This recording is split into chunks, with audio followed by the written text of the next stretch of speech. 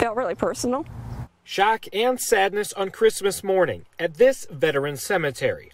This was in February that we buried him, and all those same people in that same area, all of their families are still grieving over this. This is all of their first Christmas away from their loved ones. Deputies and Broadway firefighters spent part of their Christmas cleaning up and erasing this graffiti.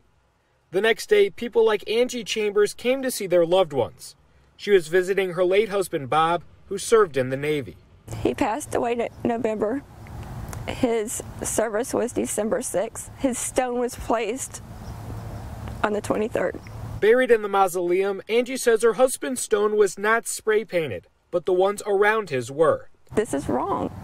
The graffiti was found on the grave of Danny Huey's father, Eddie Gerald Coker, who served in the Army. Well, definitely anger. You know, to see multiple people's graves like this desecrated that, you know, gave their lives, some of these people, you know, selfless service to their country. Families now asking why, and for whoever is responsible to be caught.